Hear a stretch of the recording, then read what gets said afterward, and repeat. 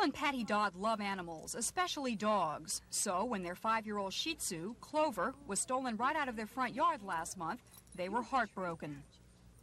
We don't have any children. Clover was like a child to us. I can't describe how much it hurts. The Dodds put up signs all over their neighborhood offering a $300 reward for Clover's return, but 5 weeks later, she still hasn't turned up. The Dodds are just one of thousands of families in the metro area who have had their pets stolen. Usually, the police can't or won't do much to help. All you can do is hope someone out there wants your reward badly enough to send your dog home. You have a lot of evil people out there in there.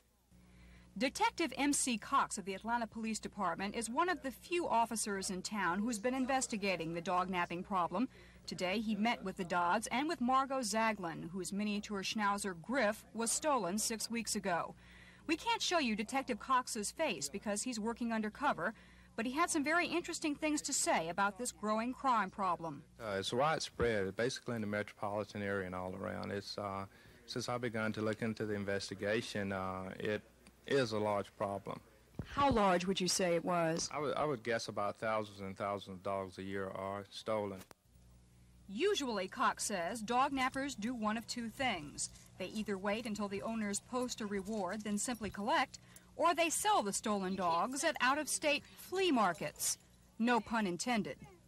But even though dog napping is considered to be a felony, dog nappers are almost impossible to catch. And when they are caught, the crime is almost impossible to prove. In fact, there has never been a single case of dog napping that's ever come to trial in Fulton County. So, police recommend that dog owners take the following precautions. First, have your pet tattooed, preferably inside a hind leg, to identify him as yours. Take pictures of your dog from all angles. Never let your dog run free. Always keep an eye on him. And if he is stolen, report it to police immediately. It's a crime just like any other theft, only much more heartbreaking. BeBe Emerman, Action News.